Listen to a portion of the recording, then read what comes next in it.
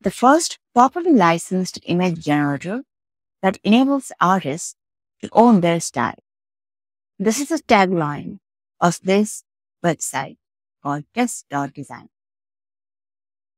The way it works is that after signing in, I'm going to use my Google account to sign in. We come to this page, and here is a menu. And down here, we can see an option called for artists. If we go here, an artist can upload their illustrations and create a new model. Artists can verify this model, which will mean that this model will be discoverable on Tess.Design, and creators can use that model to generate images. But that's not all. Artists can also keep these models unlisted or private to use for their own projects, kind of like an AI-powered template generators for their own illustration. Let's go back by clicking return to Tess. And after that, a creator can subscribe to one of Tess.Design's subscription plans and then use one of these models by artists to generate an image. The payment is split 50-50 between the platform and the artist. And here are some of the artists that have contributed their artwork to creating models in Tess.Design.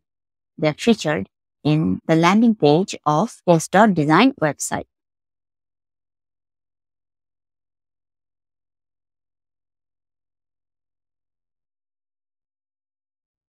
This is an image that I had generated as a test, and this is the same image after some tweaking and removing the background. Now, this brings me to the only strange thing about this whole process, which is the pricing plan. If you go to this upgrade button, we can see that there are 4 plans: Starter, Pro, Premium, and Enterprise.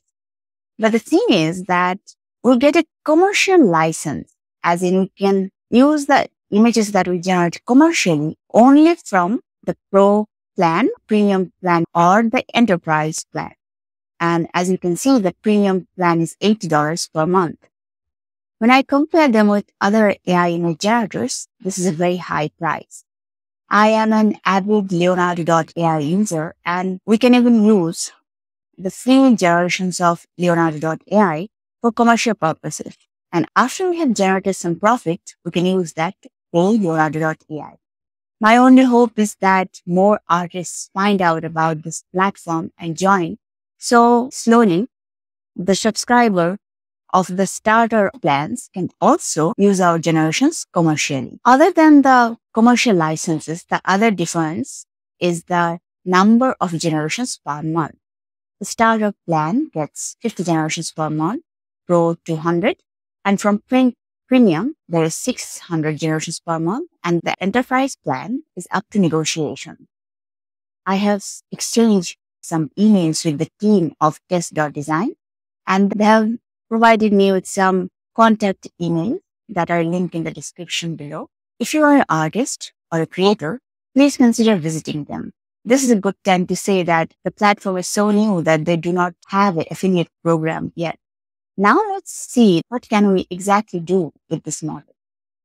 So as I have browsed this website for a while, I have found that this website can do everything except for making videos, as in text to video or image to video. Other than videos, it can do absolutely everything else. So let's go to create an illustration. And this is a good time to say that Tess.Design has some public models that we can use to test out what this platform can do, and they are free. I'm going to use this model to demonstrate the main things that Tess.Design can do. So the very first thing we'll see after we enter into the model is to how to give attribution and what is the license. Here is the license agreement, and here is how to attribute an image that was created on Tess. First, we write image by name of the model on Tess. And the name of the model in Tess, it is recommended that they are linked to the particular model and the website respectively. This also helps increase visibility for the artist's work.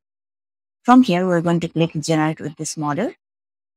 And here are the options that we get. The prompt is for text to image generation. This is for image to image generation. Here's an article, which is an interesting one. You can paste an article here. The Tess.Design platform will extract meaning from that article and turn that into an image, which you can use for our blog post. And I have to say, since the model here are created by the artists themselves, proper permissions, so we will have no copyright issues when using the models for commercial purposes. There are no gray areas here. The only thing that we can talk about is that the model that is being used is Stable Diffusion. If there is a question that the Stable Diffusion models are not trained with the artist's permission, then how is the copyright issue being handled then? The answer is because the models that are used by Tess.Design have approval of the artists themselves to be used in this platform. In essence, Tess.Design is like an AI-powered stock image site like Inverter Element or Storyblocks. Now, here's an idea where if we just have a vague idea in our mind and not a fully formed prompt, then we can use this and it will make us a prompt from our idea. And here's a logo designer. So let's try this. This is a young woman walking on the beach. I had made this before. Let's try another one. We can choose the ratio of the image. A square image for Instagram, 16:9 is for YouTube. Others can be portrait or classic television size. And I actually don't know what this is used for. So I'm just going to choose wide. And style strength will determine how much of the generation is influenced by the artist's art style. And the default is 80%. I have made it around almost 70%. I'm going to keep the complexity high because in my appearance, this creates a better result. I'm going to hit generate now. This is going to take a while to generate. And here are the pictures that has been created by Tess.Design. Here is the first one. There are two girls instead of one in this image. This one has one girl. The next ones are much more consistent. From here, we can further manipulate our image. But we have to understand that all these tools are paid tools. We cannot use them without subscribing to one of the subscription tiers of Tess.Design. In the future, I plan on making a more detailed video on the capabilities of Tess.Design. The one thing I'm missing is an option to decrease the amount of images that are created at once. If I just want 1 or 2 images to be generated instead of 4 every time. Here we can go to the public models again and keep making more images. I would like to mention a peculiarity of this platform though, because this platform has wonderful blogs about how to use the platform, also latest news on the laws surrounding generative AI. But after I have signed into this platform, I cannot find a way to navigate to that blog section. All I could do was go up to the search bar here and type in blog.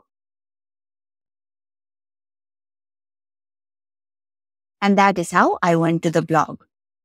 This is the landing page of the website. We can see this before we have signed into the website. And here is the blog portion. And here are many informative articles about the use of generative AI for commercial purposes.